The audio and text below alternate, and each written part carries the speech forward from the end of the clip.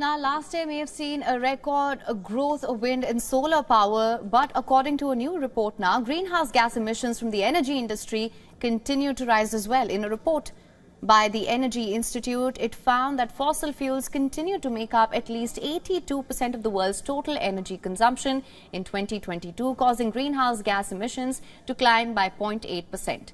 As the world used more energy overall, this is despite massive increase in renewable capacity, which grew by a whopping 266 gigawatts.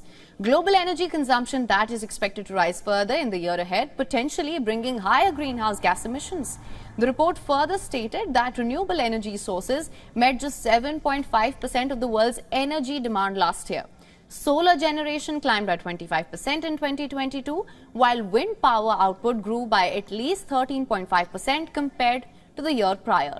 However, the renewable energy boom, it was eclipsed by a modest rise in global energy consumption of 1.1% last year compared to 5.5% increase in 2021, which meant more oil and coal was burnt to meet the demands here. But what does fossil fuel growth mean for the climate? Our continued dependence on fossil fuels is a massive threat to the environment. Scientists say the world needs to cut greenhouse gas emissions by around 43% by 2030 to have any hope of meeting the International Paris Agreement goal of keeping warming well below 2 degrees Celsius above pre-industrial levels. Fossil fuel extraction and consumption is the biggest cause of global warming, and to limit climate change-induced temperature, society must rapidly decarbonize. But last year, subsidies for oil and natural gas soared.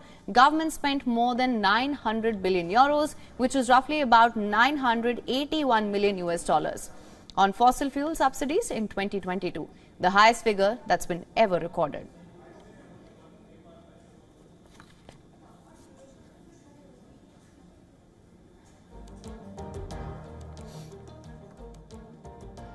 WION is now available in your country. Download the app now. Get all the news on the move.